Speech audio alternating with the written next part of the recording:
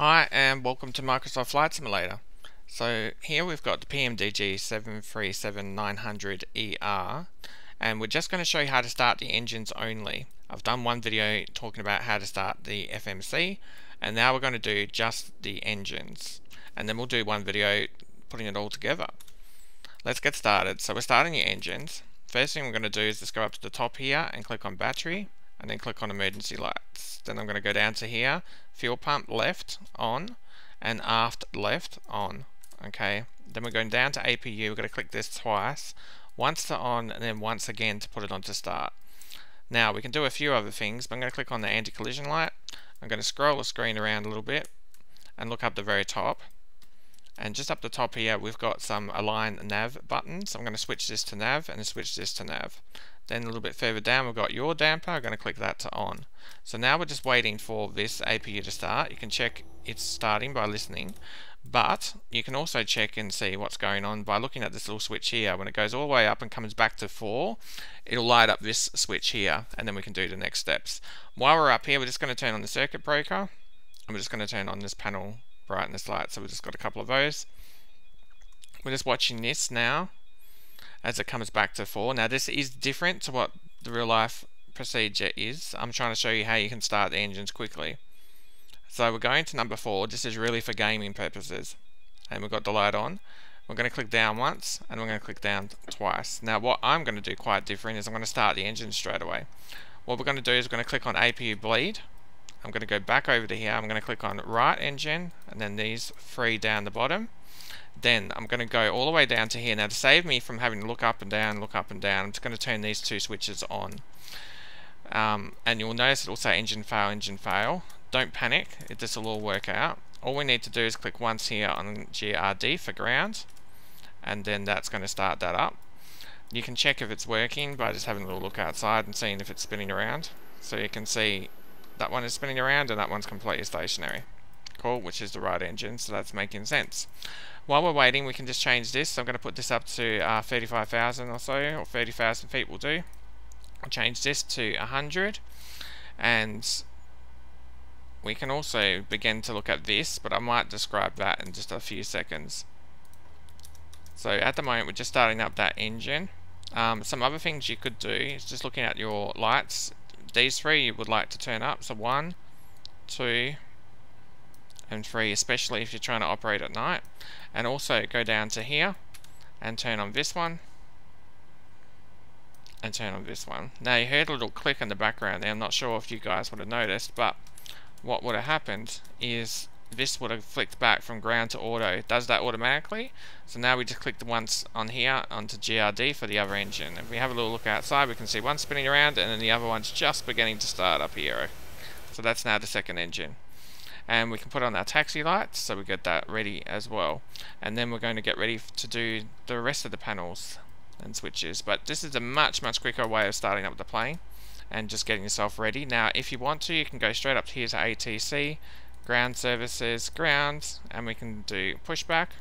So we'll get that plane getting pushed back now. He's going to come along and help push us back. I'll describe how the work of the parking brake once we come done from them and we've finished doing the pushback, but for the moment we'll just leave that as it is. So we're just waiting for this to flick back to auto. We've got it back to auto, that's good.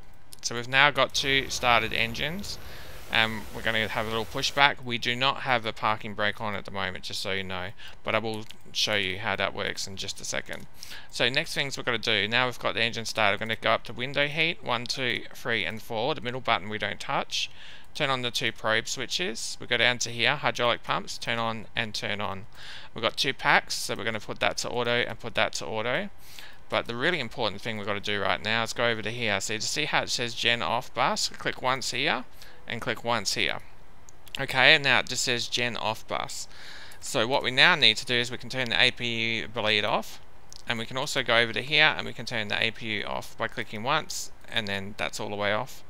And then you'll notice that light goes out. So that's now the engine started. We've got all our information entered in there. You can put on your seat belts or the chimes if you want to, but we don't really have any passengers, so that's okay for our flight today. and that's pretty much the engine started. Now we want to get back to this guy who's pushing us back. I'm just going to go up to the top and tell him to stop, and we'll have a little look at where he's pushed us to. He's pushed us to there, which is great. So we're all the way back to there. He's got done. Now say we just want to put the parking brake on, because I said I wanted to describe that to you. This is a little bit tricky.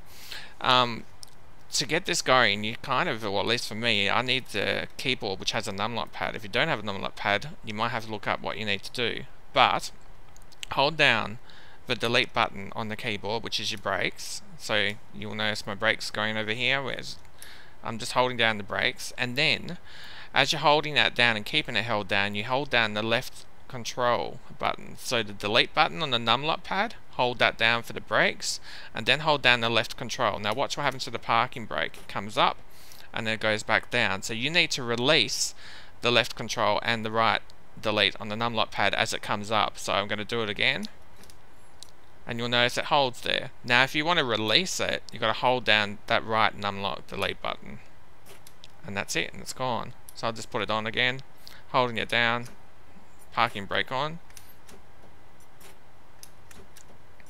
letting go, and then release. Okay, so that's how that works, and that's all good. Now I did do a separate video just on the FMC, so I'm not going to show that too much in this video, but if you want to, you can go into FMC, position in it. I'm just going to click on that, and that's about all I'm going to do just to set up these screens, because sometimes people are pretty puzzled, why is this not working? It's because that first step there hasn't been done. And that's that. So we've got a parking brake off.